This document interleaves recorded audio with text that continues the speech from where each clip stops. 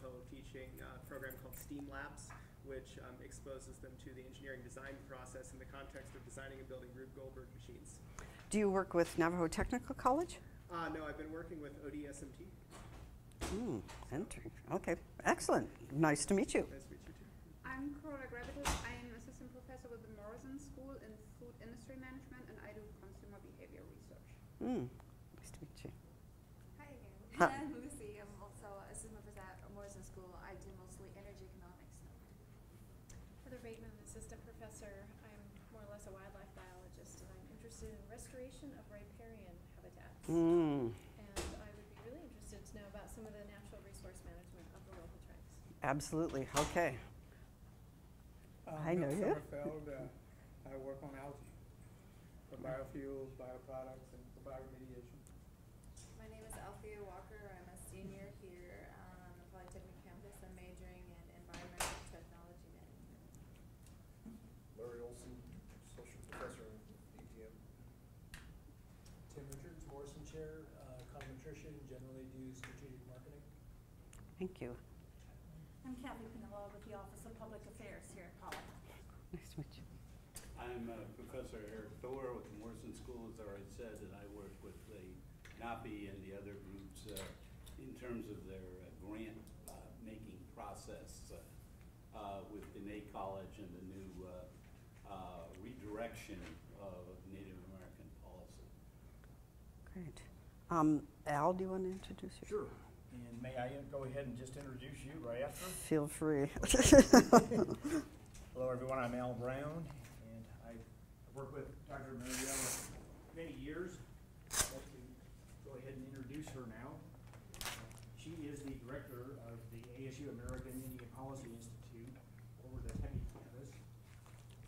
Also, she's the former DEQ director for the Gila River Indian Community, just south of here, where she did director of DEQ duties for 11 years, and we had an opportunity to work on projects together across boundaries. When I was the director of the Maricopa County Environmental Services Department, we had plenty of opportunities to collaborate. Before that, Dr. Mariella was the director of the ADEQ, that's Arizona Department of Environmental Quality, Arizona Comparative Environmental Risk Project. I served with her on that committee, and we found some really interesting information, especially that air pollution is our #1 environmental risk in the greater Phoenix metro area. And that was probably a decade ago or more. More. I believe it is still the most significant environmental risk. She also was the director of water quality planning at DEQ at the same time. And before that, Dr. Mariella worked with the Arizona Intertribal Council of Arizona, which was mostly on environmental management and natural resource issues. She has been a great professional to work with for, 30 years now. Please, Al. I was a child then.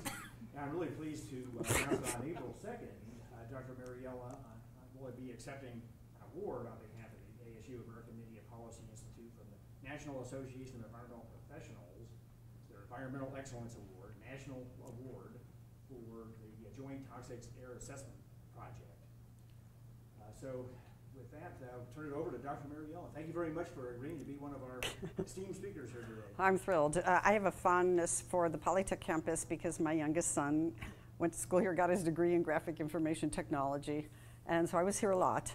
And I'm so glad to see this campus continuing to grow and grow and grow. And real quickly, if you want to, as you leave or now, there's some materials here, there's my card. Please be impressed with our trendy quick response code on the back. You can use it with your smartphone to go directly to our website.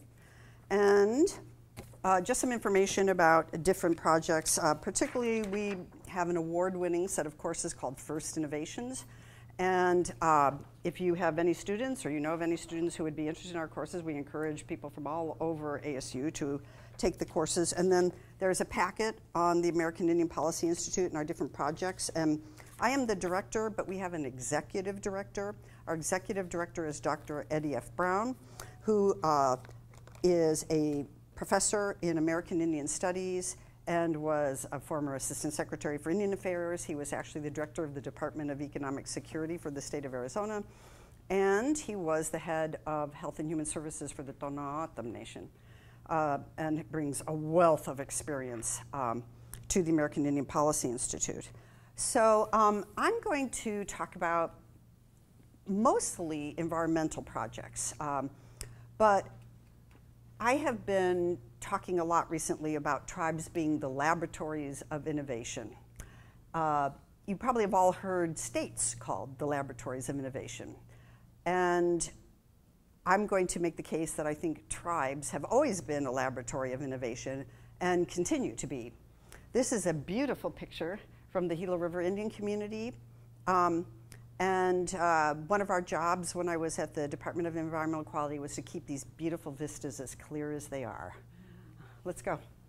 Okay, so you may have to hit the page down button. Oh, how about just clicking with the mouse? There you go. So, are you impressed? Did you see that? This is Slide Rocket. It's a presentation software that we use. Kind of trendy, but it's nice. So, about the American Indian Policy Institute, I think somebody was talking about responding to tribal requests for information. We are what we call tribally driven. Dr. Brown and I have written a couple articles on tribally driven participatory research. So we respond to requests from tribes. We don't have our own interests or curiosities and pursue them. We are also transdisciplinary, which means that we try to transcend specific disciplines. I mean, we all have our training, but tribes really need to have support from universities that is as broadly based as possible. And in the past, Dr. Brown is very eloquent about this. Some of the challenges or shortcomings of university research with tribes has been kind of a narrow focus within individual disciplines. So we try as much as we can to be transdisciplinary. Go ahead. Okay. Try it again. Okay. Click one more time. Again. Okay. So this is just real quickly some of our major projects. So we work in areas of what I would call governance. One of our big set of programs is we offer a tribal financial manager certificate. And we've had people come from all over the United States to take this program. We use nationally known and recognized Native faculty to teach the course. And it's a partnership with the Native American Finance Officers Association. We're right now involved in a very substantial project to analyze the Census and American Community Survey data. We focus a lot on sustainability and environmental management. I'm going to be talking about the Joint Air Toxics Assessment Project, which is the project we're getting the award for on April 2nd. And we also have our award-winning First Innovations courses, which I mentioned, and the flyer is for the course in the fall. Go ahead. Okay, so if there's one message that I want to say over and over and over again, like a litany, is that tribes are governments. So I came from an era where you talked about tribal government. We also say tribal nations. But tribes are governments. And so sometimes people think about American Indians as being an ethnic group or a racial group. But in the American Indian Policy Institute, we work with tribes as governments that have governmental status. And they're not part of the federal system in the sense that they're not local political subdivisions of the state. So go ahead.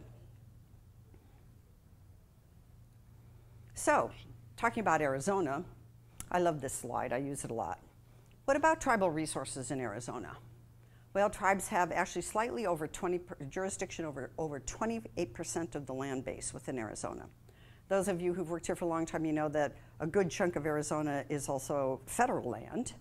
So tribes have actually more land than there is private land within Arizona.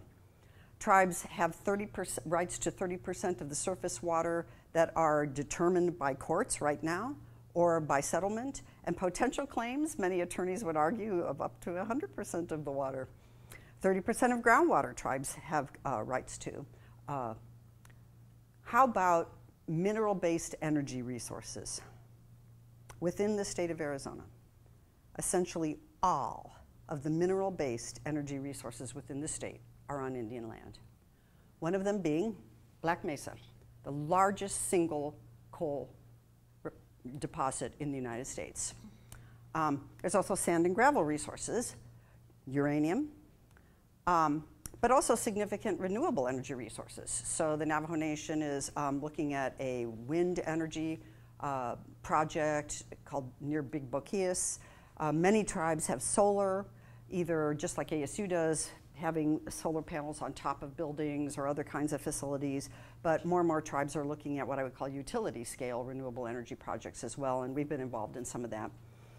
Substantial agriculture, probably more than 700,000 acres at this point on tribal land within the state of Arizona. About $5 million in annual sales in livestock. Significant wildlife, cultural resources. I'm sure you've all heard this word. It's kind of a technical word in this sense, in that it usually refers to cultural resources based on federal law, which is often archaeological sites and things like that. And then also the largest contiguous stand of ponderosa pine in the world is on tribal land, San Carlos and White Mountain. Oh. Go ahead. Okay, so I put quotes around new because tribes have always been laboratories of innovation. But one of the reasons that I think tribes are doing so much innovative work is that there's less bureaucratic baggage, meaning that there's less institutional, long-term bureaucratic structures. So tribes have more flexibility to try new things in many cases.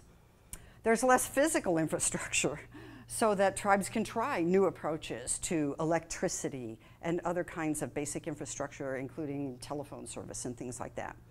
Relatively young populations. So quite a bit of innovation often comes from young people. But importantly, there's also a long-term perspective. And I mean, it's a little bit tried to talk about the 7 generations perspective, but it is very real that tribal communities aren't going to pick up and leave.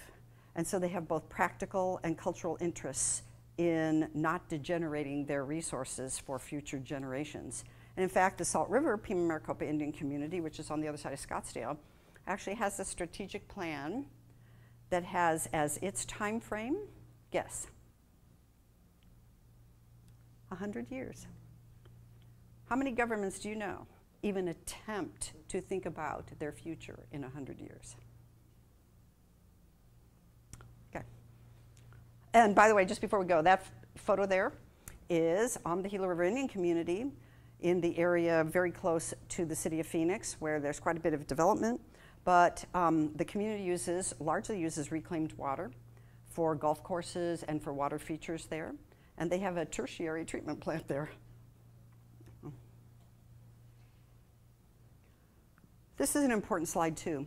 Another reason that tribes, I think, are very innovative is there's significant need in Indian country. American Indians living on reservations are the poorest people in the US, and that's true in the 2010 census. It's been true, sadly, for quite a while, and it's still true. And this is just a picture of reservation land, and so you can see how significant Arizona is, Arizona and New Mexico. Go ahead. Then here are the tribal governments within Arizona, 2 sort of different pictures showing the different reservations, and here is a map that shows tribal lands in relationship to various river systems.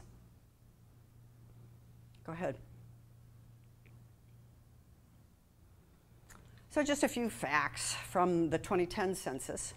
Okay, Arizona is the state with the 3rd highest population of American Indians / Alaska Natives, which in the census is AIAN. Arizona ranks 6th for the percentage of American Indian Alaska Native in relation to the total state population. And Arizona has the most on-reservation American Indian population of any state. Okay, so of the 10 largest American Indian populations on reservation, Arizona has 5. Navajo, largest tribe in the United States, White Mountain, Gila River. Gila River is the 4th most populous Indian tribe in the United States. San Carlos and Tonatem. Question? So Arizona is the 3rd California is number one. Because a lot of people, Indian people live in urban areas in California. You don't cross the border with the... Donatum? Yeah. Not for census data. Okay. Okay. But obviously That's people... an interesting... It is indeed. Yeah, Our we're executive working director is Donatum, and he every year does the Magdalena Walk and goes into Mexico, and he doesn't need a visa to do it either. So, this is a quote we use regularly. If you don't understand tribal sovereignty, you won't understand American Indians. This is a slide that I borrowed from Dr. Brown, Eddie Brown, our executive director. So tribal sovereignty is really at the core of tribal government, that tribes have the ability to make decisions affecting their communities. And one of the decisions is who's a member, who's not a member, what they're going to do with their resources. And it is an extremely important part of American Indian communities. Go ahead. Now, we all talk about sustainability a lot at ASU, so I thought I would talk about it a little bit here. And generally, you hear about the 3 pillars of sustainability, or elements, or whatever: economic development, social development, and environmental protection. But go ahead. Particularly in our first innovations course, we've really focused on this. But with tribes, there's always a 4th pillar, which is cultural sustainability. And it is often, I would think, argued to be the most important to some extent, which is the longevity of the community. Go ahead. And here's a quote from Professor Simon Ortiz. He's a Regents professor here at Arizona State University. He's from Acoma Pueblo. And he is so eloquent. He is a poet and a writer. He's published many, many books. They're very powerful, all of his books. But he came to our First Innovations class, and we asked him if we could write down his definition of sustainability. And what he says is, we as people are fed, nourished, maintained, and provided for by our land and environment. For thousands of years, the people, our ancestors, existed and lived within the context of a land they were a necessary part of. In English, it is, we do not exist for no purpose. We are not alive for no reason. Always, for the purpose and reason of helping the land and the people, we are existing living. And it's a very eloquent statement. Go ahead. So, there were words, but I love this picture. Tell me where you think the border is with the Gila River Indian community. Right at the green. And it's very interesting. Here's Sun Lakes. There's agricultural land along the border. And there's Gila River. I've never seen such a stark physical demonstration of the difference between communities. Go ahead. So one of the projects that I think was extremely innovative, I'm going to talk about, is the Joint Air Toxics Assessment Project, JTAP. And it was a multi-jurisdictional collaboration. It was initiated by the Salt River Pima Maricopa Indian community because they were very concerned about what air pollution, particularly air toxics, were being emitted from the freeways on their land, the 101 and the 202. And they contacted the US EPA, they contacted Gila River. And Gila River was very interested too. Why would Gila River be interested in what might be coming off of freeways? 10. Well, Interstate 10 bisects the Gila River Indian community, and there's a proposed South Mountain Freeway that would go right through Gila River. Okay. And ADEQ, the Arizona Department of Environmental Quality, was very interested as well. And everybody realized that pollutants don't recognize political boundaries. And we needed to look at the air shed. And that's what we did. And so this very interesting project was initiated by tribal governments. And by the way, the data that was collected at Gila River is essentially some of the most unique and interesting background data of, actually we have there was a whole air quality monitoring station there that's got what's called criteria air pollutants like particulates and ozone, but also air toxics. And if South Mountain Freeway gets built either on Gila River or off Gila River, close to Gila River, it will be one of the most unique cases where you'll have a baseline of before a freeway, and you can monitor after the freeway is put in to see what the difference is. It'd be really interesting. I don't take any political position on any of this. But so we looked at the types, distribution, and sources of air toxics. Sometimes you hear them called hazardous air pollutants. We looked at over 200 chemical compounds. We looked at the airshed scale, and it was local scale. So there's actually quite a bit of data on air toxics, but it's sort of at a regional or a broader scale, and it was extremely high quality data. Everyone got together. This was one of the most exciting parts of it. We would have meetings. Everybody would get together, and we coordinated it. Initially, it was coordinated by the Institute for Tribal Environmental Professionals at NAU, and then it came to ASU, and we coordinated it. And all the jurisdictions would get together. There was a little pilot study, and we sent in the canisters. You sent canisters to the lab to be evaluated. And we realized that the detection limits at the lab were not low enough to actually be able to do any risk assessments. And so we decided to do less samples and pay the money to have the analyses done at a much more refined and sophisticated level so we could actually do risk assessments. So it was extremely high quality data. The quality assurance, quality control in this project was very high. And it was double checked by outside consultants as well from Sonoma Tech.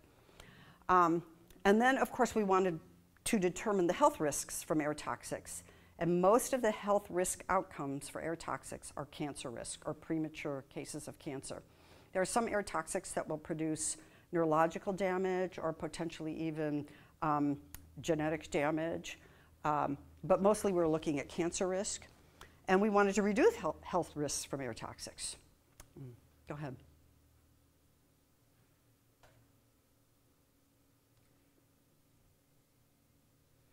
This is a piece of equipment that is still at Salt River. It's called a DOAS, and it shoots a light beam across the freeway and gets real-time information. It's still there about certain air pollutants. And you can see the freeway, I think, in the background. And this was one of the pieces of equipment that was used as part of the project. But we all know air pollution doesn't recognize political boundaries. And so both the state and the tribes knew that they needed to work together on this project to be able to actually understand what's happening with air toxics in the valley. And this just tells you a little bit about the specifics at the sites. And I'll show you a picture of where the monitoring sites were sampling. We sampled for 1 year at all 7 sites and also gathered meteorological data because we needed to be able to model. And really the key tribal interests were are air toxics coming onto tribal lands from neighboring urban areas. So when we started the project, there was quite a bit of interest, particularly at Salt River, about whether there were stationary facilities, industry, other emissions that might be transporting or moving through the air onto the Salt River Pima Maricopa Indian community. And we wanted to know what was being emitted from the freeways on particularly Salt River's land.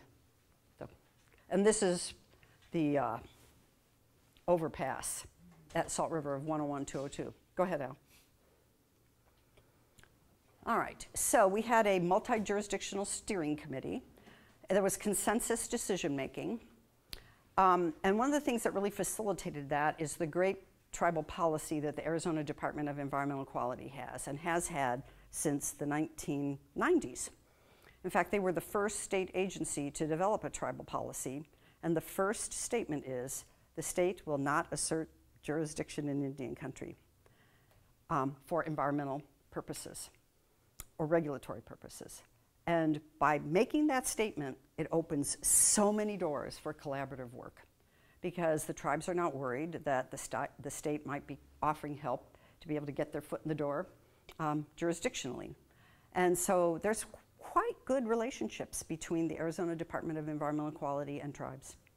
A lot of cooperative work to the betterment of everybody. The American Indian Policy Institute, we provided coordination and technical support. My particular background, I do a lot of risk assessment. So I was one of the lead people for risk assessment, risk communication, and developing the risk strategies, risk reduction strategies. And importantly, for funding, and this is one of the really unique things about this project, is that the US EPA funded each jurisdiction separately with separate cooperative agreements. So everybody got their own money. It wasn't like it went to one entity and everybody had to like transfer the money or share it. And that was very important. Everybody got control of their own resources and dollars to do the project. But there was an overarching blueprint and everybody worked together. Go ahead. So the core monitoring agencies were the Salt River, Pima, Maricopa Indian Community, Gila River, and Arizona DEQ. But we would have periodic forums, and all the local jurisdictions came. Of course, that should be capitalized, EPA Region 9, and OAQPS, Office of Air Quality Planning and Standards in North Carolina. They actually place-based a person in our offices on the Tempe campus for almost a whole year who actually did the stationary source risk assessments. Fort McDowell Yavapai Nation participated, Maricopa and Pinal counties, and the Institute for Environmental Professionals at NAU. And here's a picture of the air quality monitoring team at the time at Gila River. Go ahead. And this is the monitoring station where the air toxics were gathered. It's a regular, standard, regulatory air quality monitoring station. You can see the Estrellas in the background. It's actually at Estrella Mountain Middle School. And one of the reasons we put it there is not just because the infrastructure is there that we need, like electricity, but we wanted children, the students there to participate, and they do. They come, they use the data from the station, and we're always looking to grow the next generation of environmental managers. So what did we look at? We looked at mobile source emissions from cars and trucks, a whole range of pollutants. We looked at stationary sources, and then we did some analysis of background, particularly carbon tetrachloride. You find it everywhere in the United States. It's gradually decomposing over time. There's not much anybody can do about it. It's not used very much anymore. Go ahead. We did some speciation. This is always a word that like interests people. It means you just further analyze it really and look at maybe Dr. Olson can say more about this. You look at the constituents of different parts of the fine particulates. So particulates are interesting because we monitor, we meaning regulatory agencies, for particulates, but they can also be toxics. So we were looking at that part of particulates. And so what were some of the what were the results? Overwhelmingly, the greatest health risks, which were cancer risks, came from diesel particulates, 90%.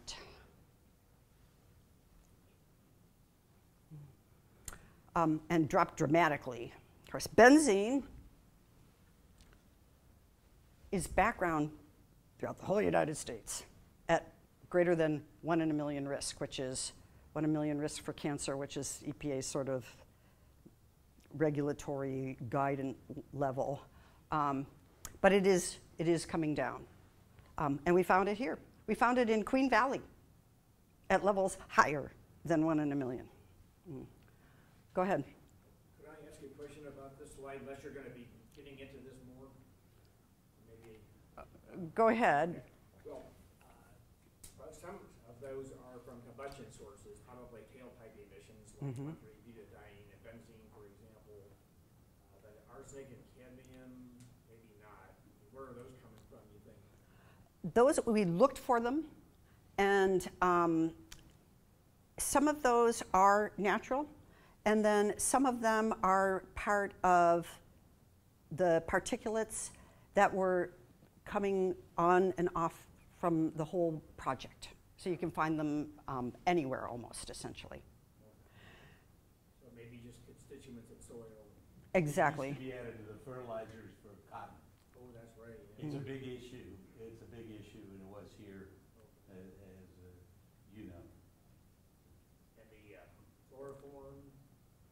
That was a stationary source. So is the styrofoam. Your station is pretty near that Lone View industrial park? Nope, it's not. And it wasn't just our stations that found this. This is for the whole project. Okay. So you're looking at places in Phoenix as well. Okay. Okay. Thank you. Sure. Oh, this is a lot about the modeling. Here's an interesting picture, though. We actually have pictures at Gila River because there's a lot of unpaved roads. And this is sort of stepping aside from air toxics and just looking at particulates. I have a picture of a little girl waiting for a bus, school bus. And then the bus comes and she's on an unpaved road. You have the picture before, you can see her very clearly. The bus comes and you cannot see the little girl. She's breathing in all those particulates. And that's what happens with unpaved roads. But to be able to do the risk assessment, we had to do pretty detailed emissions inventories, and we did that. And then we put the data into a model because you have to look at actual exposures for air toxics. There's not an ambient standard for air toxics, and this was a tough part of the project. Go ahead.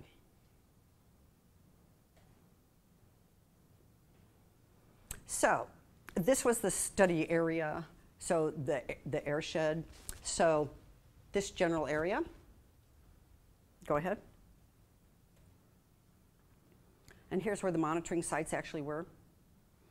So you always want to put a monitoring site both where you can actually put it because of the physical infrastructure, but where it's also meaningful. So Salt River's put theirs by their senior center because seniors tend to be highly vulnerable populations. At Gila Crossing or St. John's at Gila River, we put it at a school because young people are highly sensitive populations. And then ADEQ already had certain sites, but then they also got permission. This site was a real interesting one for the freeway emissions. Go ahead. Greenwood? Yep. Is that the one you mean? Mm-hmm. Go ahead, one more. Actually, press it again. Okay. So we gathered our monitoring data. We crunched numbers like mad to do the risk assessment. But then you want to not just understand it, you want to reduce risk. But because the numbers were somewhat different and the exposure is different in different populations, each jurisdiction sort of took it on their own at that point to talk about reducing risk. And I sort of joke about this, that this is an old slide from my risk management days. This says risk perception, and it has people seeing a stone about ready to fall. And then risk assessment, they're talking to each other, and then risk management is they're running. And we did all of this as part of the project. And one of the things that was done was to look at school buses. And you've probably heard of these programs, they call it anti-idling, but it's not like anti-idling, it's reducing idling of school buses, particularly school buses that may be diesel, and keeping them away from, keeping their emissions, tailpipes away from the intake for the air systems of the schools. Fairly simple things, and then things individuals can do as well. Like when you're driving down a freeway, you put on the recirculate button. Okay, go ahead.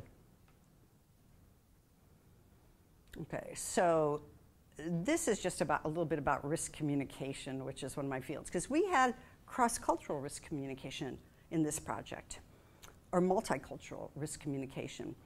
This is a slide or a piece of information that was developed by Sonoma Tech, one of the consultants on this project, and is such a dense piece of information. It takes you like 20 minutes to look at. It's really interesting because you see a lot of information all at once, but it's not very good at communicating to the public. Okay, and I sort of joke, it says, the risk manager is saying, be careful. Is that all you can tell me? Be careful? No, you want to be more specific than that. And so we attempted to do that. And all of us on the JTAP project came together and developed a message, we called it, that everybody agreed to. Go ahead. And here I'm just going to show you, this came from, these are the VOC density map. And one thing you want to notice is that within the valley, the transport area for ozone as well tends to move in this direction. So if you follow ozone, for instance, a pollutant under the Clean Air Act, it's one of the main constituents of smog, and it has serious health effects. It can burn your eyes, burn your nose, burn your lungs.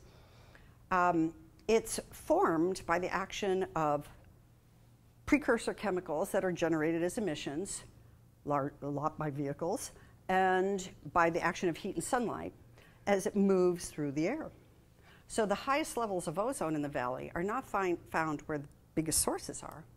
They're found in the transport areas, just like some of the, yep, exactly. So the Fort McDowell, Yavapai Nation, and Mount Ord are where some of the highest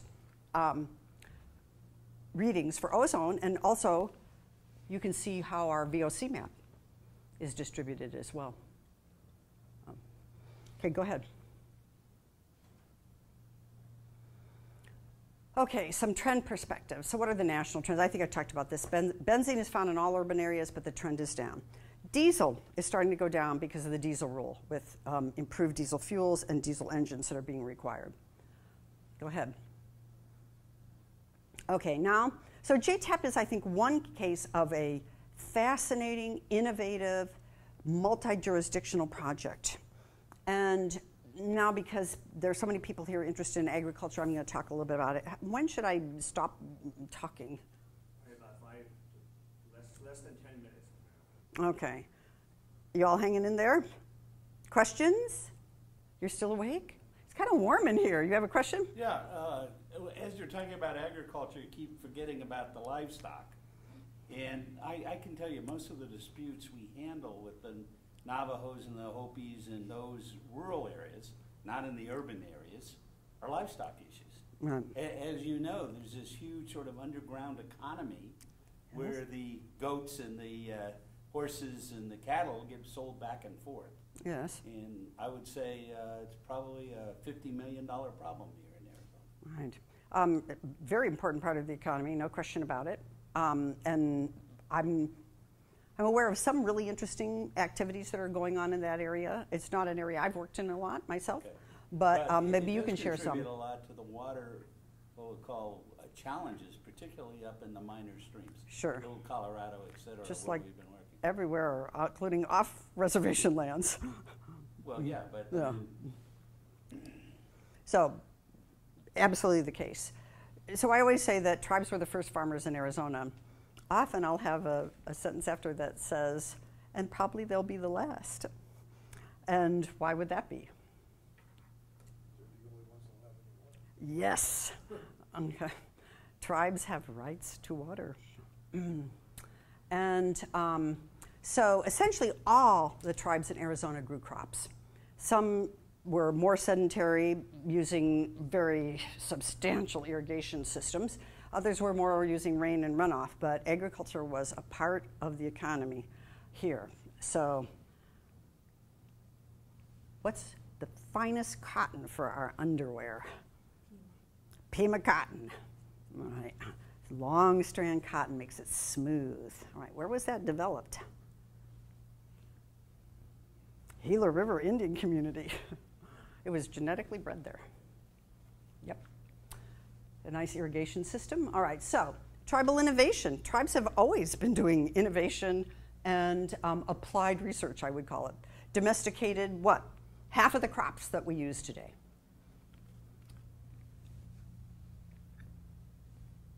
Certain types of cotton. There was Egyptian cotton too. How about this? Potatoes. And this is just one variety. There's like 30 varieties of potatoes that were grown in South America. Tomatoes, squash, chocolate. How can we live without chocolate? Corn and tobacco. We could go on and on and on. Okay. So I think this innovation and I call it applied research has been a core element of American Indian communities for a very long time. And we talk about this in the first innovations classes. Go ahead. So when I first got to Gila River in 1995, one of the big issues had to do with the aerial application of pesticides within the community, of agricultural pesticides. And so who's that guy? He's got a long nose. Yes, he's a boll weevil. Okay. And of course, there's a lot of cotton grown at Gila River. And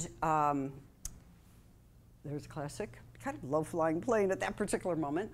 But there was a certain amount of concern among the community about the aerial application of agricultural pesticides because homes are very close to the fields or in the fields in some cases. And we worked through, there was a great deal of interest and willingness for everybody to come together, all that you would call stakeholders, the growers or farmers, the applicators. And the growers at Gila River includes Gila River Farms, so that's a tribal enterprise, includes Gila River farmers and farmers who lease who are not from the community. So you have a highly diverse growing farmer community there. And then there's the health people and the elderly and people who lease their land and get money from leasing their land for their farms. We brought everybody together and worked for about a month and a half to come up with a approach that people could live with. Consensus. Does it mean it's everybody's feeling great and they got everything they wanted? Consensus is everybody can live with it. It'd be ideal if you could say everybody will support it. That may not always be the case, but everybody can live with it. And so the pesticide initiative came up with some great results. Go ahead. Okay, and we were always focused on results in the environment. So there were staff people in the Department of Environmental Quality who would talk about, oh, we did this number of inspections. I'd say, well, what was the result? Nobody cares how many inspections you did. They want to know what happened. Okay. And the results in the environment from the pesticide initiative was, oh, the number somehow came off. There was a 40% reduction in the volume or amount of aerial agricultural pesticides applied in the period between 1995 and 2002. And the toxicity of the pesticides also was significantly reduced. And usually those are variables that go in the other direction, the opposite direction from each other. The less toxic the pesticide, the more you apply, but both were reduced. And this is an interesting use of both highly quantitative data and more qualitative data, sort of like Consumer Reports does with their lists, if you've ever seen that, because toxicity of pesticides is determined by what are called signal words. And there's a set of criteria, and they're ranked by how toxic they are. And it's actually required in the Gila River Pesticide Ordinance that every aerial application has to be reported, and the data is collected at the Department of Environmental Quality. So we had 100% data for every aerial application of pesticides. Okay. This was really significant. That is a result in the environment. Okay, then we also did cleanups. There were 3 million shredded tires at Gila River near Coolidge. It's kind of a long story. I won't go into it, but the short part of it is that every time you buy a new tire, you pay a little fee. And when you have a used tire, an old tire, it's, by law, in the state of Arizona, supposed to be recycled. Well, when that program was first started, the company that got the contract had a pilot plant to essentially burn the tires into their constituent materials and sell it, but they'd never actually done it at a commercial scale. And the counties contracted with them, and they kept shredding tires, and they would get paid. They'd get paid that money that you paid. And but they didn't have their financing for their big plant, and they had to store the tires. So they approached one of the industrial parks at the time that's in this very, very eastern part of the Gila River Indian community near Coolidge, and asked if they could get a temporary permit to store their tires there. Well, the community ended up with 3 million shredded tires on their land, and the company went bankrupt, and we're judgment proof. Pretty common, actually. And so there were a lot of efforts to get that resolved, and then what happened? They caught on fire. It was one of the largest tire fires in the United States. It was nasty. Al was working at Maricopa County at the time. A lot of jurisdictions came together. But the good news is there was a settlement reached. EPA used a very interesting provision of the Resource Conservation Recovery Act that they don't use very much, where they issued stipulated penalties day by day, rather than cleaning it up and then going after the recovery money. And boy, that brought people to the table fast. I remember one of the attorneys for the county joked at a meeting. He said, boy, I sure hate getting into lawsuits with attorneys whose bosses print money. And what they meant were the federal EPA attorneys who were on the other side. And you know, they do this for salary, but companies will pay on an hourly basis for their attorneys. And those stipulated penalties, which were pretty high, they were like $10,000 a day, got everybody to the table, a settlement was reached, and the tires were removed. They were put in a monofill. These tires that had burned, some of them hadn't burned, some had burned. And that site is completely cleaned up to the level of where it can be used for commercial purposes. So it's a brownfields that can be used. You can't live there. We couldn't clean it up to that level, but you can have a commercial, and it was in an industrial park. All right. Toxaphene, one of the old pesticides. Doesn't break down very easily, but it can be remediated. But out in the natural environment, it doesn't break down very quickly. And there were a lot of toxaphene contaminated sites at Gila River from pesticide airstrips, abandoned pesticide airstrips, where it would drip or be spilled. And we were able to clean those up again to commercial use levels quite readily by digging these pits. You line it with sheets of plastic and you put water in and natural bacteria. And within 6 months, you can get amazing cleanup levels. And there's perchlorate at Gila River too. How many people have dealt with perchlorate? It's a jet engine contaminant. There was a jet engine fuel testing facility at Gila River, and there's perchlorate contamination there. Go ahead. So I'll probably just stop there and take questions. What do you think? Or because I was going to talk a little bit. One really interesting project, I'll just finish with this, is that the DEQ, Department of Environmental Quality at Gila River, has joined together with the Cultural Resources Program there. And they're doing a study on prehistoric and historic dust. And comparing it, because everybody says, oh, we live in a desert. There's no way you can stop dust. But then there's a lot of evidence, like at Organ Pipe National Monument, where there's a monitoring station, that if the desert isn't disturbed, it has a nice patina on it, and you don't get a lot of dust. So what's one of the ways that you could check that? You look at dust and sources of dust in the past. This is going to be a really interesting project, and it's getting some good funding too. So just ongoing, unique, and interesting activities that are happening in Indian country surrounding all of us. And any questions or ideas or comments you have, I'd love to hear them. I'll throw something out here for you to keep on going for a few minutes. And that is on the the dust analysis. Are you going to be doing like radiocarbon dating?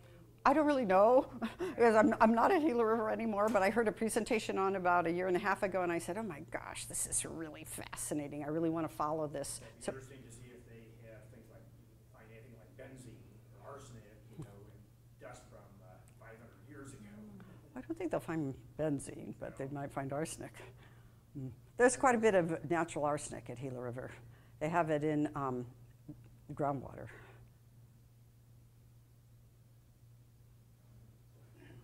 One of the things that's really complicated the decision-making within the tribes is the clans. And as you know, particularly in the Navajo clans, they determine ownership of the property. And so they're trying to figure that all out. In fact, we're trying to work with them at their request, come up with ways they may be able to do that when they're setting up like this value-added corn cooperative. And then the other thing, which is sort of an interesting one that two of the tribal members have taken on, is linking the Native American medicinal herbs to the Chinese and Asian medicinal herbs. there's a huge potential for that. Absolutely. And, you know, some of those things that add value and income, and while obviously it is very important for all of us to deal with the earth we live on, one of the biggest challenges up there, and you've been up there many times, is just our basic housing, basic lifestyle. The fact that, frankly, they're still dealing with cars that are 25 years old, not, you know, of the latest EPA standards. So I think one of the things we could do is at least share some of our graduates. We've got 2 of them right now that are working with, you know, the Conservation Corps and stuff on some of these bigger issues, including the livestock issue, which I think is the biggest one they face in the rural areas. You know, it's interesting. I'm going to make a plug for our First Innovations classes where students go into teams and come up with innovative ideas for ventures. They can be nonprofit, for-profit, and the student teams have come up with fascinating ideas. Essentially all the students are American Indian. Some of them look at medicine and different kinds of cosmetics. I mean, it's been such a wide range of interesting projects. And so I think there is a lot of potential there, and we're hoping some of the students might get one of the Innovation Challenge grants to move forward with their prototypes and things like that. But yeah, I absolutely agree. There was one other thing you said about the cars and how old they are. You know, that picture of the little girl where she's waiting for the bus, and then the bus comes on the unpaved road. Well, then she gets on an old school bus.